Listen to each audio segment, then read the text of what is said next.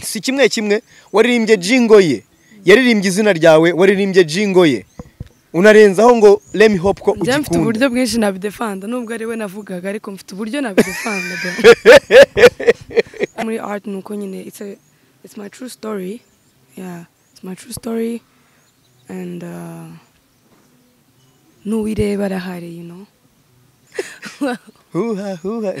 Huwa mwanda let me hope ko ugikunda bigahure no huwa mwanda uwo nyine mbambwira good luck ariko kundirimba narekere kabisa arekere.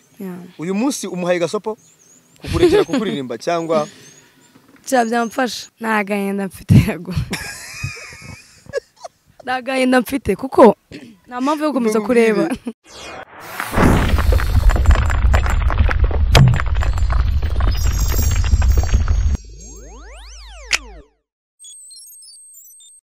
Tab differ from east, like tab differ from west, central, Kigali, Rwanda, south, north. You already know my people out there. You them come here, got the bad boy shatter, cooler believer, champion, monster, conqueror, furry, the teacher, the preacher, conductor, vibrator, Mr. Dreams, the top baddest, top connector, the true monster, the true hustler, the humble man, the most unusual guy, the motivator, the extravaganza, #1 rapid test boy. I live the life I love and I love the life I live. The top shatter, #1 queen.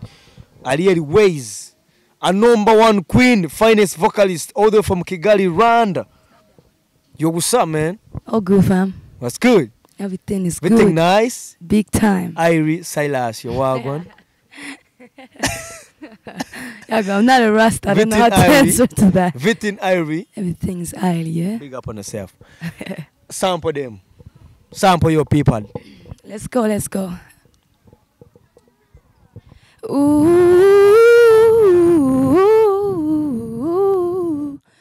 ooh, ooh,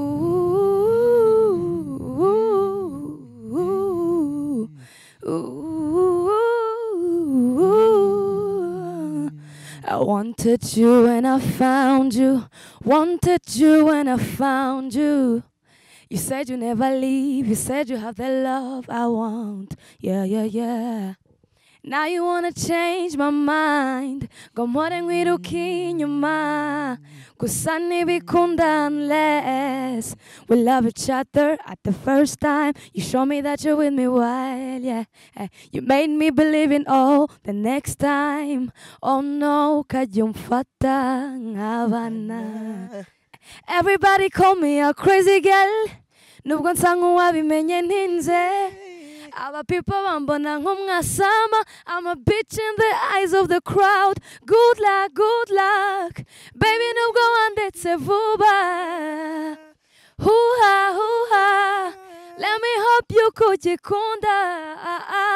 Like I do. Tell me now, speak louder. Like I do. Yeah, yeah, yeah, yeah, yeah. Gula, gula. Baby, no go on that vuba. Me say hoo-ha, hoo-ha. Let me hope you kujikunda. Me say good luck, good luck. Let me hope you kujikunda. Yaga boy, yeah. Hoo-ha, hoo-ha. Yeah, herzo.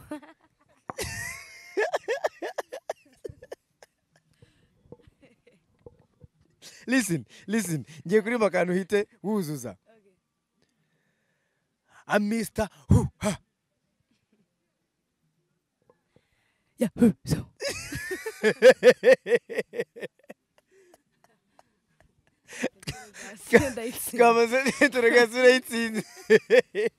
Twamaze guta muri ya herzo muri lifestyle. Good luck. Man, nanjye reka ngira abantu mbwira good luck. Nubwo bandetse vuba bro. Kandi barabizi ko bandetse vuba bro. Ubu ngubu none bashaka kwabona ukuntu warenze. Ukuntu sigaye ndenze. Watse. Kani nkwere kugafantasha.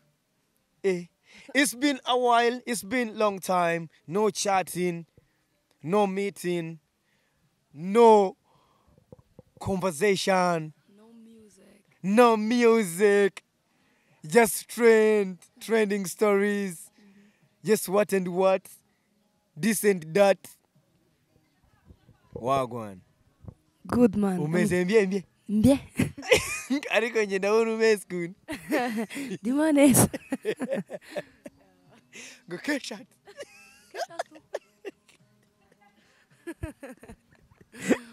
Keshatu. Yo, turi kubona ari Wayz.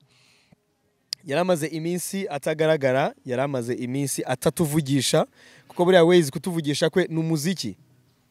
Kugira ngo tugane na Wayz. Buriya Wayz yamaze iminsi adasohora indirimbo ntago tuba turimo tuganira nawe fresh. Ariko uyu munsi urahita ufata iyo ndirimbo yitwitura umuntu umbwire sha wandetse vuba mwana ubu naratse meze fresh. Waragoswe ndagucika kandi cyari mwiza none ubugu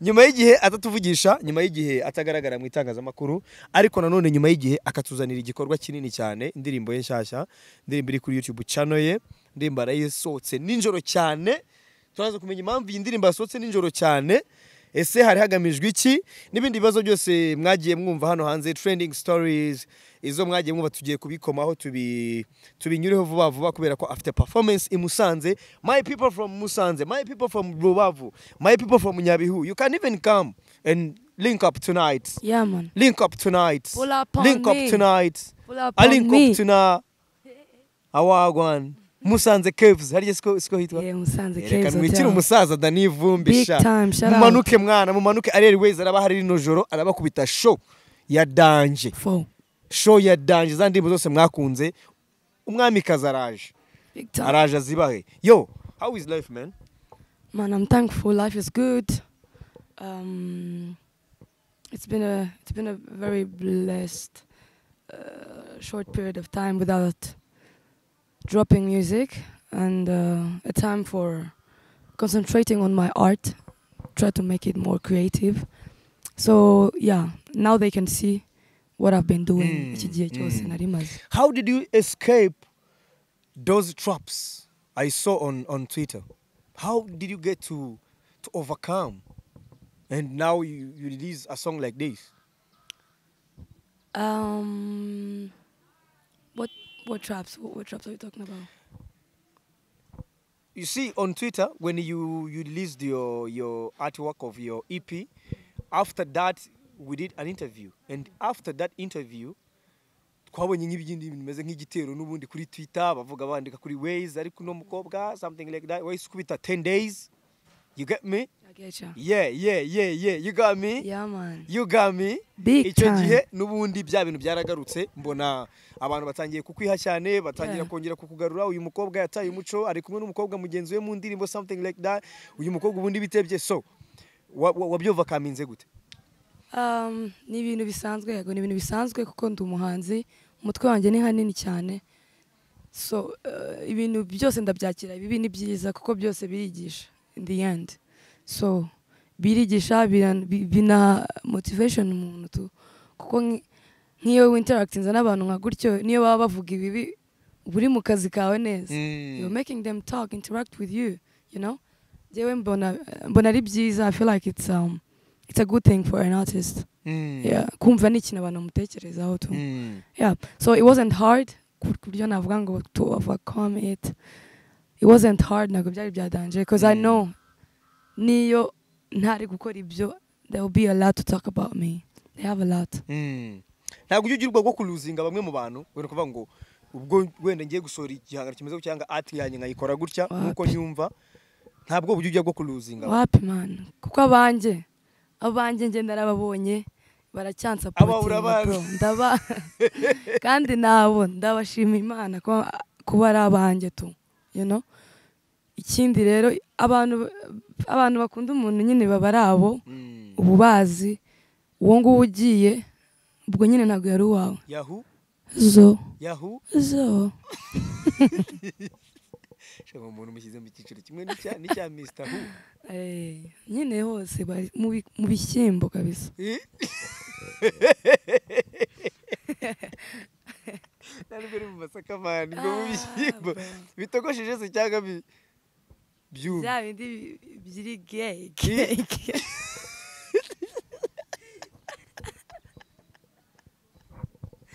ngo bya bindi bimeze gute bya gay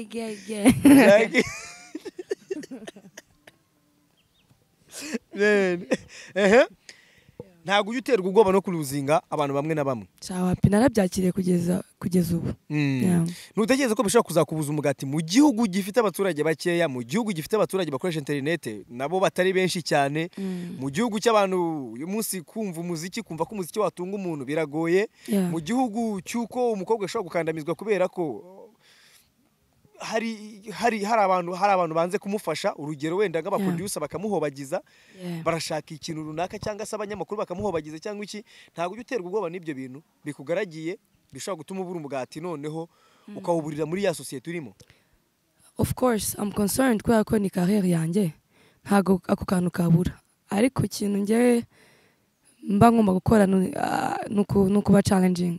So today ndaza gutyo mukubita ibintu ntubyumve, ariko with the time you get to understand me. Noneho nyuma yaho ndaza nguha ibyo wumva nawe wisanzure, right? Because ahangaha harimo abantu babiri. Muri make nukubavangira. Ibintu nk'ibyo ibintu iyo bigumye ari bimwe birabowa. Naramubwiye ndamujyaniye kabuga n'umuceri, noneho abwira umugore ngo nateke, noneho umugore amaze ngo neke isa aravuga ngo fata kabuga n'umuceri abisongane. N'abaturage barasetse, urumva ari ukuntu barimo gukora ikiganiro ngahita ndetse urunakanu nka isa niyo barankoreye, urumva noneho gihita kivuga ngo fata kawunga n'imiceri ngo nayo masabune bazanye.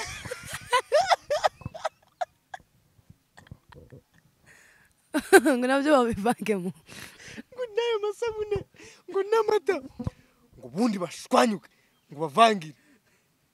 Ngo Jeanette wanjye aze kurara ameze n'akana ke, rero mba nibuze ukuntu uhise uvuga ngo mbagomba kubavangira ngo ngagukubita ibyo ushaka ejo nkasohora ibindi gutyo, wenda we ntubikunde.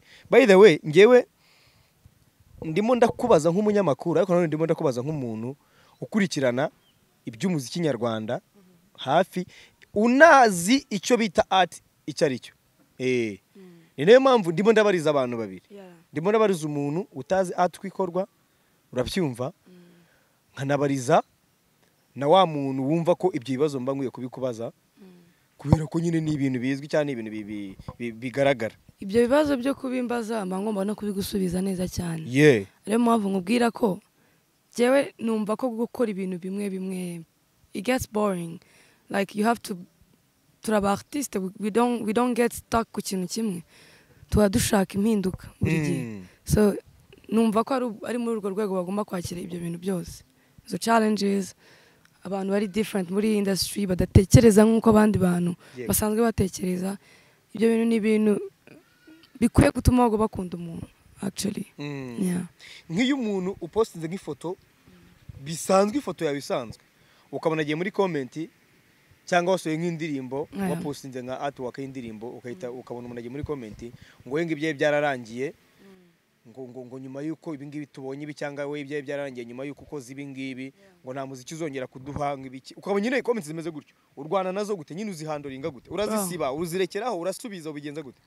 Zigumishaho cyane kuko bangomba kuzisubiraho nkazireba man.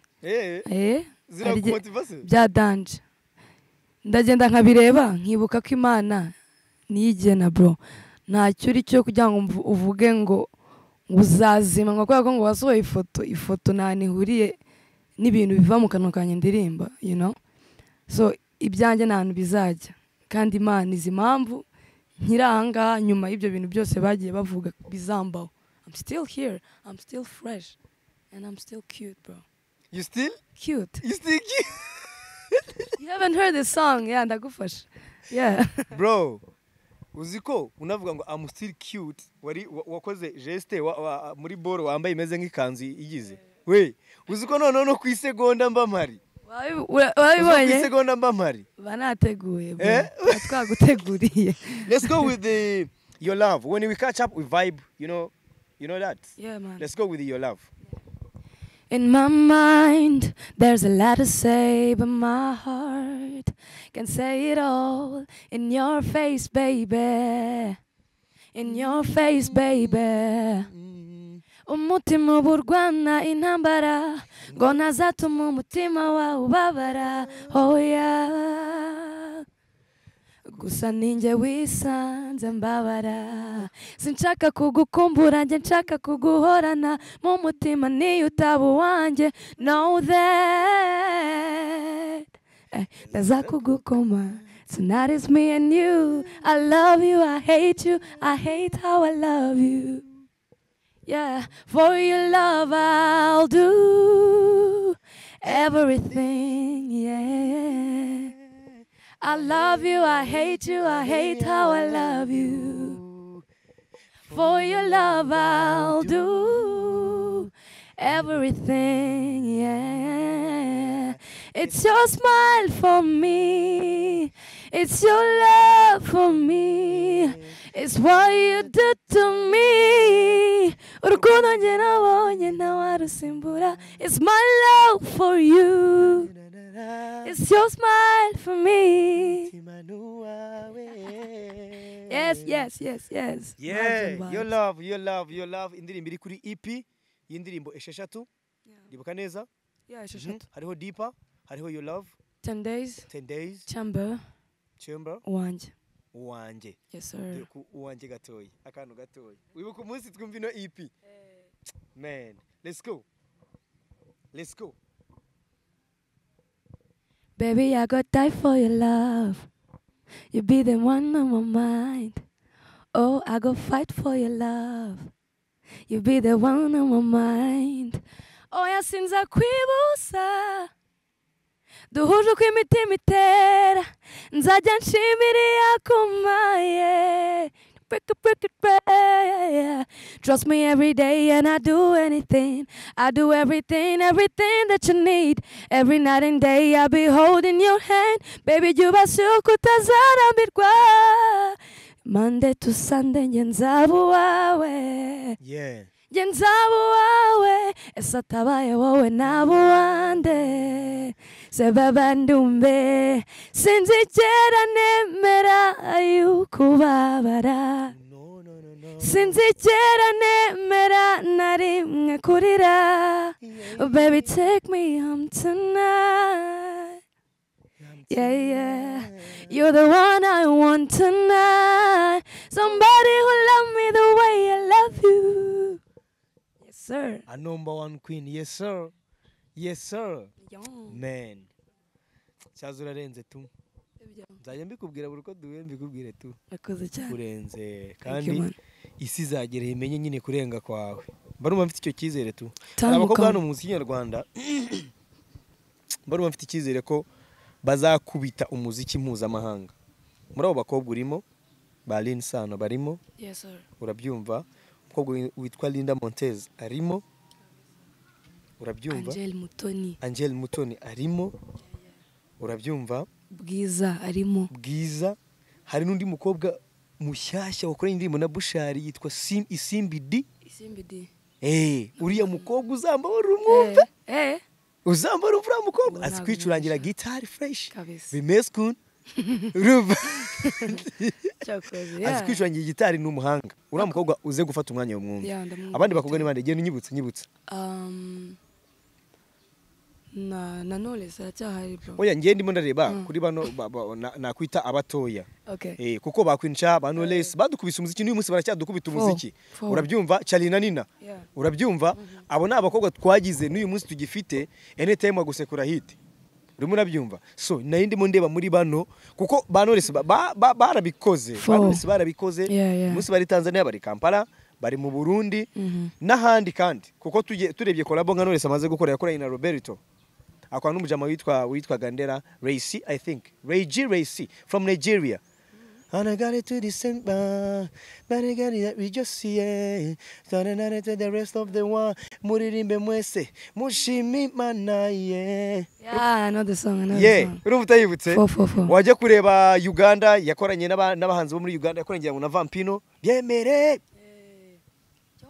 urimo byumva yakoranye na Benny Paul muri Tanzania none se ibindi dutegereje kureba ni ibi urabyumva Queencha after ama hits yagiye akorana na ba Nesim yagiye akorana n'abahanzi batandukanye urabyumva Charlie na Nina ibihe byabo turabizi bafite n'akarimbo gashya keza kitwa Lavenda ndabizi bro naraba back man rero ngiye na ndimo ndeba muri bano bana batoye kuko abakuru bo respect kabisa maximum respect harona nibagiye France nago nyimwumva byagenze bite arahari akaririmbo bahetse gusora we na Buravan bangazi ariko urumva nabwo atuganiriza cyane icyo mushatse kuvuga naga tuganiriza cyane naga ari interview navuze ko kuganiriza abantu wowe ntaga ari muri interview ubaganiriza mu ndirimbo iyo uterutse kudukubita imiziki ntago urimo kutuganiriza buriya kuko twegwe tugukenera muri interview ari uko wasohoye iki ari uko wasohoye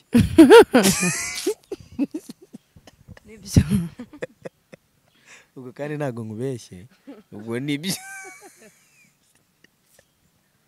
nuvango twebwe uganira n'abantu binyuze kuri Yago TV show kubera ko wagize ute dropping ingoma kubera ko wasohoye indirimbo noneho nibwo twebwe tugira gute kuzimeze kikimana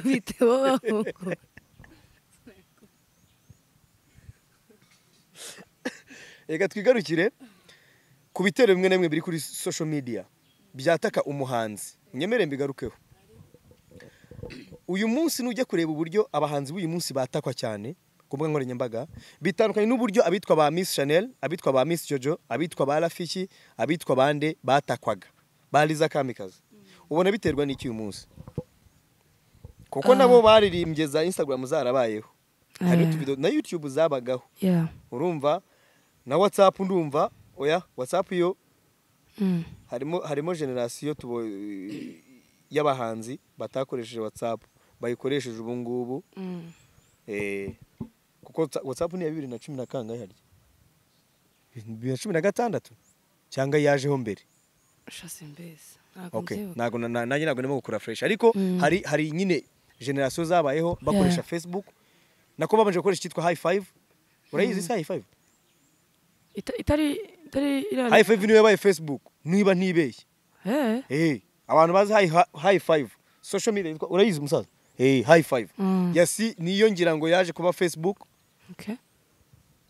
hari n'izindi mbuga zari ziri cyo gihe urumva nizo bakoreshaga ariko uyu munsi noneho hari nyine biri modern cyane usanga umuntu ibihumbi magana nge bimukurikirana ariko uburyo mwebwe mwataka uyu munsi bitandukanye n'uburyo bo batakwaga kuko uyu munsi umuntu ashobora kuza akagutuka n'igitutsi kiremereye ariko kiragiye numva bitarabagaho abantu bazi uruganda rwa kiragiye batubwire kabisa ntago kubaho ku muhanzi nka Miss Jojo ngo ugende muri comment umutukuru tutsi byabagaho kubaho ku muhanzi nka Rafiki wagukubise coga ukubaho ku muhanzi nka Diplomate wagukubise iki ukagenda ukajya mu nuzwe ntago ariko uyu munsi birahari cyane ntekereza ko impamvu nuko hari iterambere ryabayeho nko babivuze abantu hafi ya bose bafite smartphones zijyamo izo Instagram izo Facebook YouTube man afite uburenganzira bwo kwandika icyo ashaka nkeka ko ariyo mpamvu icyo gihe bitabagaho kuko ntago bose bari bafite access kuri internet niyo mpamvu I think somehow cyangwa tukaba the new generation yo ifite ni challenge iri gutanga challenge batwita basazi nago abenshi nago bandestandinga nyine ko dushaka no kubikora nyine biri siri gutwita basazi kandi challenge mwayitanze ikindi nyine n'imyumvire imyumvire yacu nago imeze nk'iyabo hari ukuntu twe turi gushaka guhindura ibintu and ikintu numva twe dukeneye nyine nuko badutega amatwi baduha umwanya nyine dukora ibyo tuzi gukora ntabwo dushobora kubonamo impamvu wenda yuko abahanzi nyine bubu ngubu hari n'ukuntu bameze bitari nyine wenda umuntu akaba yavuga ngo ntibiyubahisha ntibiyubaha baba barahana hariho hose iyo mpamvu ikaba yazamo cyangwa se akazamo impamvu ivuga ngo nyine wa mugani iyi generation nkuko njya mbibona no kuri social media bakoresha ibiyobyabwenge cyane kurusha uko babikoreshaga iyo mpamvu ikaba yazamo bro ibiyobyabwenge byo byarakoreshejwe kuva kera ntago navuga ko ariyo mpamvu ahubwo nyine niyo support none se niba umuntu nagira support niba akoze akazi akamwishyura neza yakafording ibintu byari byo byose iwe muri privacy yiwe sibyo ntajye kwiteza abantu nusurambwira ko ibyo bintu bazahera he babivuga urumva nyine turacyakeneye nyine support kugira ngo tube stable you know that's why bamwe muri twe turi kugenda dushaka kwikorera ibintu mu buryo bwacu tukitegurira ama concert ibintu nk'ibyo ni ibintu byinshi bimwe mu bigutera agahinda ni ibihe nagahinda mfite yago nagahinda mfite kuko nta mpamvu yo gukomeza kureba usoje umeze nk'umuntu babaye urumva urimo uvuga nyine ngo kwitegurira amashoga ibiki usoje umeze nk'umuntu babaye urumva nuko abantu hari nk'abantu bategura igitaramo akakubwira amafaranga nyine ukumva urababaye bitewe n'ibyo washoye muri wa muziki we wakoze wa muziki ashaka kuza kuririmba hari nibyo ngibyo bituma nyine twumva natwe dushaka gutinyuka kwitegura ibitaramo you know reka nsubiremo ikibazo nibihe bijya bigutera agahinda nabikubwiye nicyo nakikubwiye ariko ikintu nge navuga kitari ibyo ntago dukwiye gukomeza kuguma mu bintu by'akababaro ngo ibimbaba kuko nese bizahinduka ryari yago ndabivuga nge ahubwo reka nishimire duke twanjye ndi kubona turi kugenda neza instead of crying nyine ko ibyo bintu byaravuzwe birazwi nta mpamvu yo kubikomeza cyane uzi ukuntu warunsubije hari ikiganiro nabonye kiri ku Isimbi TV cya Kamaro na Dumba warunsubije nka Kamaro Sabe yamuhajije ngo nizenzo ubundi wakuze ufite nizenzo uba wumva ufite ugomba kuzageraho ahita avuga ngo hari zo narendose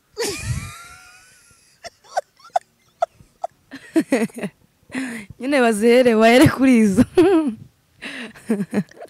ngo hari zo narendose nizo se yashakaga guheraho Kamaro nyibonera video ye yahise anyibutsa challenge iri kuri TikTok, Instagram na za WhatsApp y'umujama uburi mu irushanwa noneho harakwakariza igiti akaririmba ngo nukwanyuraho arambwira ngo ndagukunda noneho gakaba yicaye keneza kati John haguruka John wakwihaguruki dore cyaje n'ikigenda kimubwira ngoya ng'indirimbo yaje ngo nyitangira nicaye ku kazamu ngo ntabwo ngomba gucikishirije indirimbo yanjye mo hagati kenisi bikamurenga none agahita batoke nta kibazo ngaho yirangiza kongera akicara narindibuka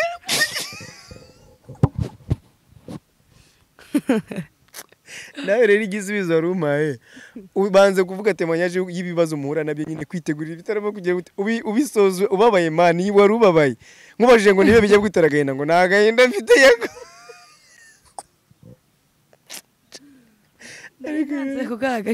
so urumva rero twebwe impamvu uyu munsi turimo turakora ibiganiro bifite ikintu bihindura kuri societe bifite n'ikintu bishaka gufasha umuntu wabireba n'umuntu wabyumva niyo mpamvu nk'icyo kibazo ngemba nkikubajije kubera ko abahanzi muhura na byinshi abumva imiziki yanyu baba batazi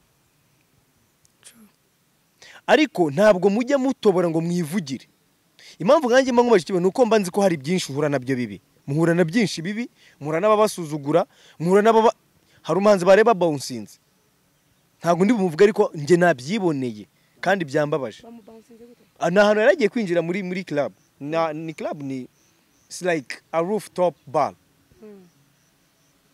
ageze aho babawunsa basigaye bameze nk'amarobo ntago bazi guha respect umuntu wariwe ngo bamenye ngo uyu nguyu ni umuhanzi ni Keniso ni Juno ni Wayz yaririmbye indirimbo ndayikunda abanyarwanda twabaye ibyishimo binyuze muri iyo ndirimbo ya Wayz ngo nugeraho byibuze avuga ati byibuze uno mwana yatanze indirimbo nziza abantu baraenjoyinga muri lockdown amuhe respect ngo ati tambuka gusunika nk'usunika ibimwe mu bintu muhura nabyo kwamburwa ni ibintu birimo ariko mugera kuri kamera mukanga kwivuganira ni ukubera iki subundi ni ukubera iki biterwa n'iki nyine kuki mubihisha abahanzi ntago tukunda kuvuga cyane ntago ari twese hari abakunda kuvuga hari abandi babivugira byose nyine mu bihangano byabo. Yeah. So buri umwe bafite uburyo bwo expressinga bakabivugira mu bihangano byabo. Yeah. Nyine bajye banazumva nyine bitonze man. Abarimo ama message tu. Reka mbari commenting indirimbo ebyiri. Urabinyemereye ndize bari commenting abantu barimo kora kino kiganiro. Nkuko areri Wayz avuze ngo barabiririmba mu ndirimbo biba birimo mujye mutega amatwi muzumve neza. Mugende mwumva indirimbo yitwa Muzadukumbura ya Fireman na Neringabo. Nimayiza mwumva indirimbo ya Kalifani, Neringabo na Riderman. Sinyoko. Hanyuma nimurangiza mwumva indirimbo yitwa Kigali ya Areri Wayz na Mr Kagame. Giye kwari commenting indirimbo nk'eshanu. Hanyuma nimurangiza komeza uzikuwe nyine.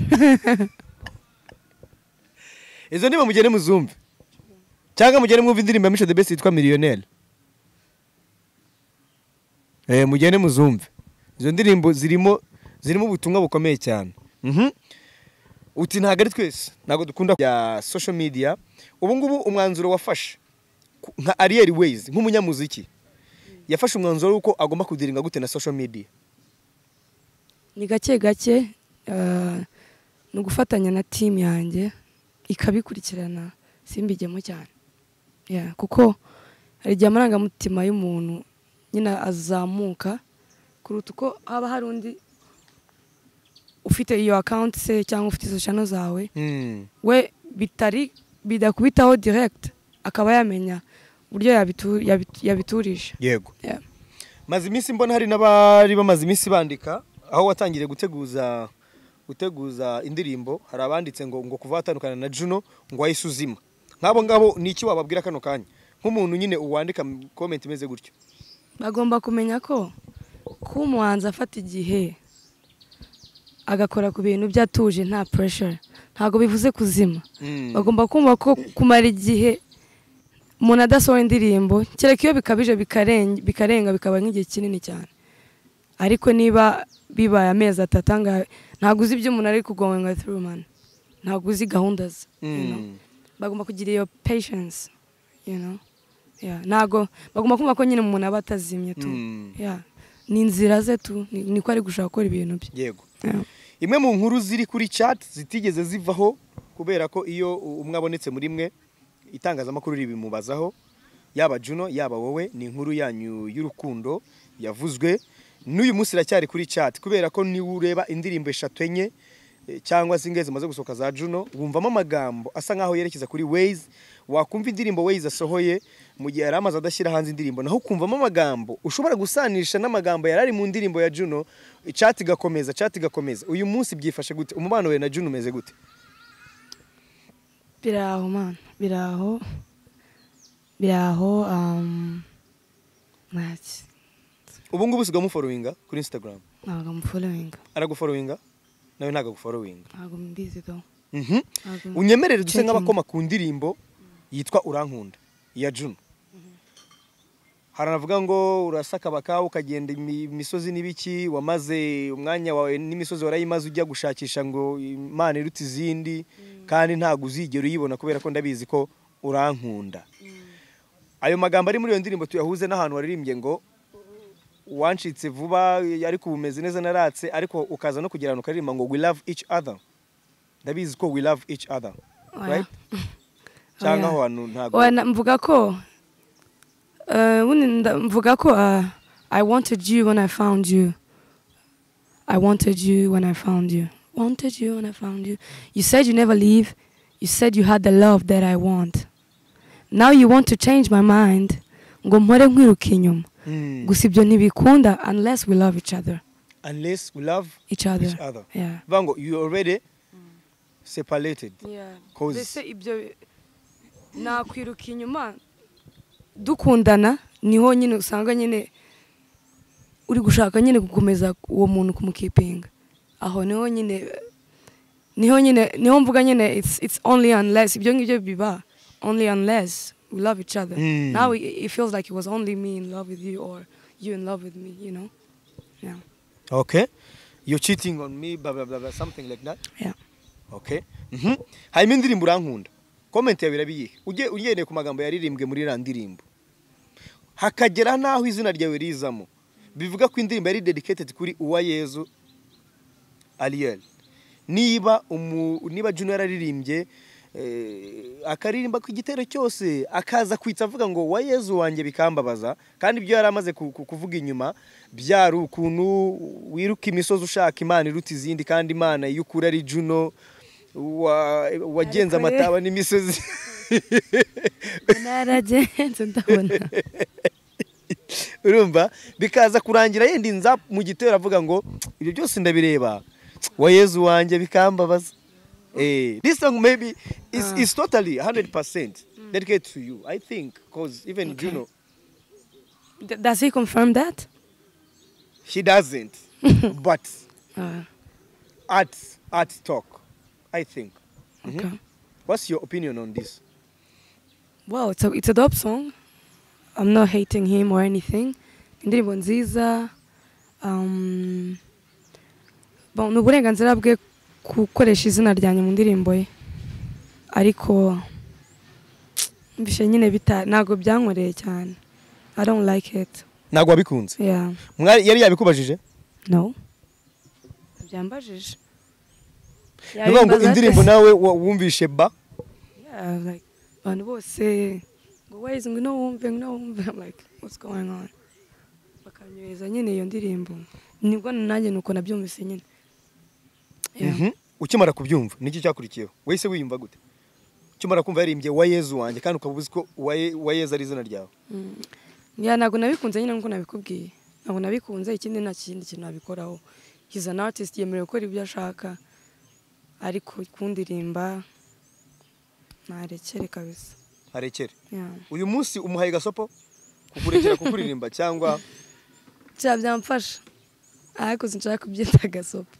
Ntago byageraho hose nawe ndabizi ko yumva. Erega isa warning. Nuko mu kinyarwanda nyine byumvikana nk'ibintu biri bizarre. Yeah, like I don't want that.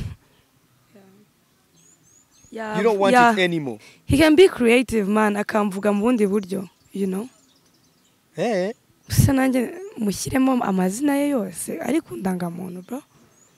That's too much. Arya kundangamuntu ari yaye. Akuyamye.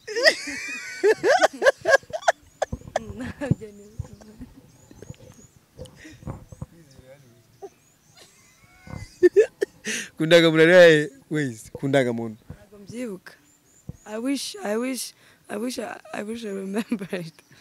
Ntabwo ndibabwiye neza cyane. Okay. None se ubu ngubu tugende ku ndirimbo yawe nshyashya, indirimbo yitwa Good Luck. Si kimwe waririmbye jingo ye. Yaririmbye izina ryawe, waririmbye jingo ye. Unarenzaho ngo let me hope ko ugikunda. Mfite uburyo bwinshi nabidefanda nubwo ari we navugaga ariko mfite uburyo nabidefanda. Okay, tugiye kubidefanda. Ka tumaze ku gice cyo kubidefanda, bidefanda. Good luck. Baby nubwo wandetse vuba. Huha na akayaga.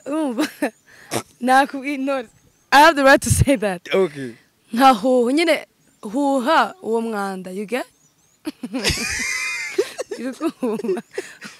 Huha.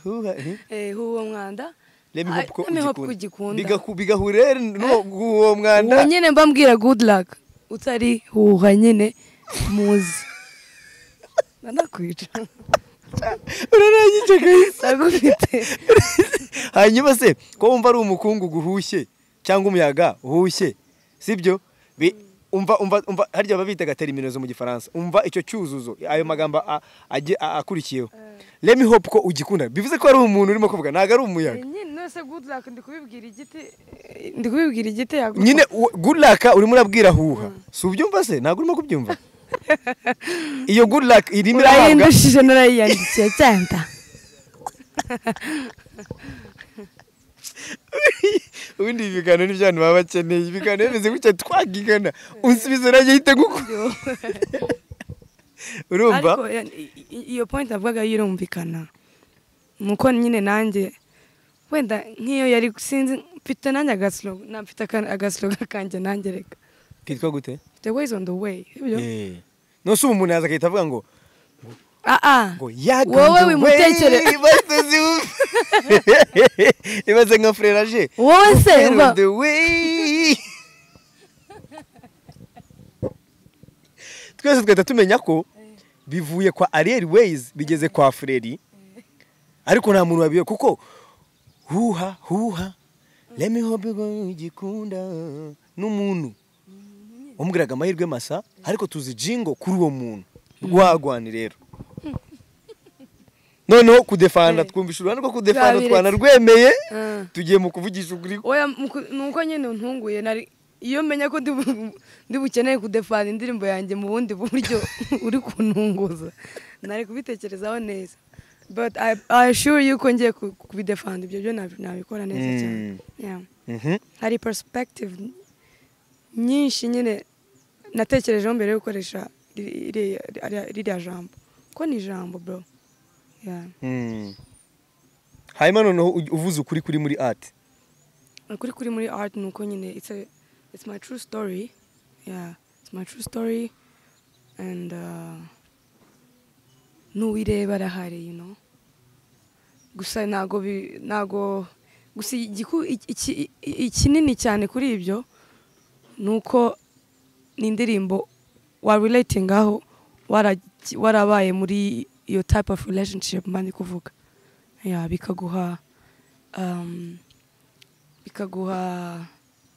a closure you know closure kumva ko nubwo byarangiye don't hate numwange mwifuriza ibyiza and then ukomeze because you never know bro yeah ariko nubwo mwifurije amahirwe masa warengeje uravuga ngo ubu ngubu nsigaye naka gusa sikara kantu kameze ko mucyurira tubungubu mbonye nako kwikunda ahubwo yeah ni ka pride big time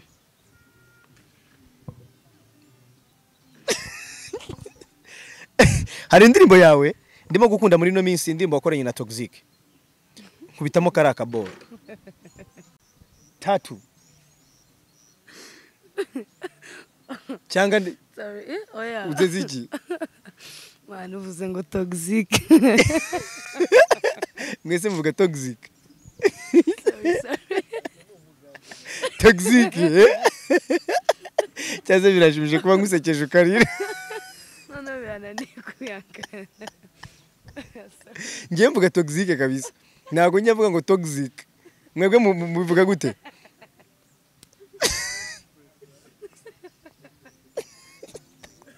mwebwe mvuga Toxic Toxic ngo Toxic mvuga ngiye mvuga Toxic cyangwa se Toxic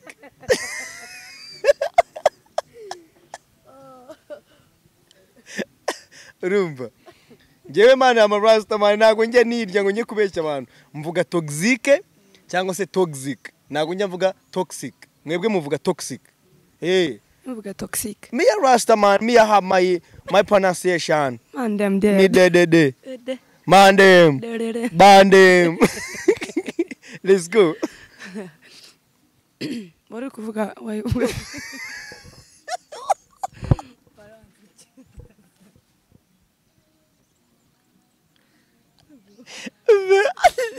nanze trend none nare weza isa yongera mugoryo twe turimo kuvuga kwiki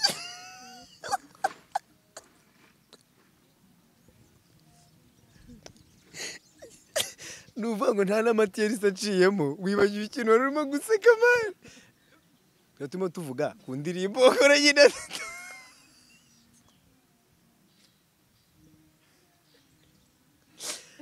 twavuga ku ndirimbo wakoranye na Toxic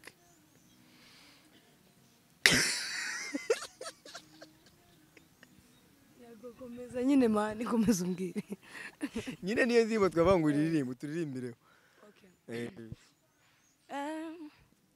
yeah look me in the eyes and tell me but don't lie I wanna know what I mean to you. You tell me this and then you do that. You let it ring but never call back. Baby, I'm not a fool. Calling your number got tattoo. Sinzi uko ubikora kugeza n'uyu munota. Yeah, sinzi uko ubikora kugeza n'uyu munota. Yeah. Baby, I'm stuck on you.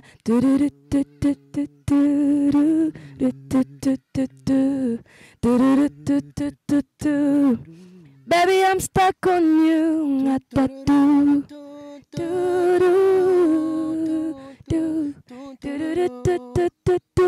Yeah, baby, I'm stuck on you. Yeah, that song, man. Waririmbye neza sana. Thank you. Cyama abantu bose bakagenda bakumva ukaririmbo. Abantu mwese muri mu mapenzi kandi mufite abakobwa mukundana nabo kandi byanyabyo man. Mwumva ukaririmbo nawe mukobwa ufite umusore ubizi neza ko gukunda kabisa wumva ukaririmbo. Akarimbo keza cyane. Wayz kuki uyu munsi wahisemo kwambara gutya? Nge nakunze uburyo waje wambaye by the way. Thank you. Yeah, akabush, igishati kirekire, white socks, black shoe, mwimbere hejuru harimo kantu ngira ngo naka black, I think. Yeah, ubona ko nyine ni art n'ubundi. Kuki wahisemo kwambara gutya? Sha, new vibe. I just felt like this. Yeah. Mvuga mbishaka. Ubuse nari ngiye kubaza buri guhita biseka nabyo mana nari ngiye kubaza ngo waje wambaye igikobwa waje wambaye ikigabo. Wancanze man urumva mwimbere harimo agakabutura hariho icyo gishati ugifunza amapesi yose cyete kiba nk'agakanzu. Sika nyine mwese munyisange mu nyine. Mwibone muri AFITE abagabo amashati abakobwa agakabutura and all that. Niki. Yeah. Sometimes I feel like wearing like this girly, yeah. And nikako atari bibi. Ntabwo ari bibi wambaye neza by the way. Ngiye n'ubwa mbere nakubona nyine wambaye ibintu no mu ndirimbo se ntabwo wabibonyemo. Kubigize ubwa mbere nyine n'ubwa mbere nakubona wambaye ino kala. Urumva nko mu interview twagiye dukorana uba wambaye imyenda ifitemo amakara menshi, white, red, black, tararara, urabyumva cyangwa se waje wifunza ariko ku buryo ubonamo amabara menshi. Kuri no shuro uramutse wambaye gutyo hagurutse wafunza amapesi nyine abantu baba babona white. Niyo mpamvu nibazaga kubera iki uyu munsi wifuje kwambara ibintu nyine birimo ibara rimwe rya white. No muri video birimo hari scene nakunze cyane ndi mu ndabo. White is ivuga byinshi mucyo, you know. And the fact that I said I'm still fresh and cute, so I had to bring it back. Yeah. Wow. Nizere ko abantu bumvisha iyo atuvuze. Shaka kubizana kugira ngo huha amenye wagwana.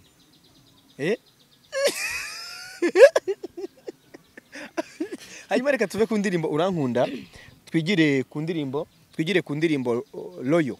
Indirimbo Loyo ya Mr. Huha cyangwa se Juno haranavuga ngo muri chorus ngo I am loyal to my women baza ba ex lovers twapfuye icupa twapfuye ubusinzi. Hariya yarashatse kuvuga iki niba ubutumwa bwarakugezeho? Ntago ndi mu ba ex twapfuye ibintu by'ubusinzi. Wowe mwapfuye iki? Biri private ni byacu. Ntago uri mu ba ex bapfuye kumwana bisi. Nyina afite benshi nabamenya ariko numvise muri uwo mubare ntari kwisangamo. Okay. Ufite performance ariko burimo burira kandi ugomba kujya guperformingira abanyamusanze. Yes sir. Ariko Yago TV show twe tugifite ibibazo byinshi byo kukubaza. Turasaba management yawe niba yatwemerera tukure ku rugende nubundi itabyemeye bwije twakurekura ukagenda kufite igitaramo ariko after 1 week cyangwa after 4 days niba management yawe yatwemerera ikaduha ikindi kiganiro turabisabye after 1 week. Azakubwira. Hanyuma wowe kuri wowe njye nta kibazo hari akanya tuma kubikora ariko we have a tight schedule ubu ngubu ntabwo njye namenya ariko ubwo turabivuganaho. Okay. Ku buryo manager atadushakiramo byibuza agasakamwe konyine. yakabona. yakabona. Yeah. Okay, manager, thank you so much. Number 1 team. After 1 week, ibindi bibazo dufite, niba hari n'ibindi bibazo mufite kuri kubaza Ariel Wayz, mubyandike muri the comment section. Ubundi murasangamo indirimbo ye, indirimbo nshyashya nziza cyane yitwa Good Luck. Nindi mushaka gutura umuntu mwabanye mu bihe mukagera mukabivamo, nindi mushaka gutura umuntu mubwira uti ubu ngubu meze fresh, meze neza kabisa, wari uzi ko byarangiye ariko ubu ngubu meze fresh. Ariko none n'indirimbo irimo akiryo nyine ko kuba wereka umuntu nyine ko hari n'ahantu bavuye, hari n'ahantu ugeze, urabyumva. Muyiturane, muyirebe, muyumve, hanyuma andika muri comment ikibazo wifuza ko tuzabaza Ariel Wayz next time. After 1 week we have an exclusive interview with #1 finest vocalist Ariel Wayz. Dukubita akantu kanyuma ubundi dushira akadomo, akantu umva kare hafi tu. I lost my time, I lost my vibes, but it's alright. Sinichuza, niba warabonye uwo wifuza. Nakwishimira, kukubona wishimye, birenze igihe, twari tukiri kumwe. Listen, I'm still fresh, I'm still cute. May Jah bless you for cleaning my way. Everybody call me a crazy girl. Nubwo nsanga wabimenye ntinze. Our people bambona nk'umwasama. I'm a bitch in the eyes of the crowd. Good luck, good luck. Baby nubwo wanditse vuba. Hoo-ha, hoo-ha. Let me hope you kugikunda. Like I do. Tell me now, speak louder. Like I do. Yeah, yeah. Wayz on the way.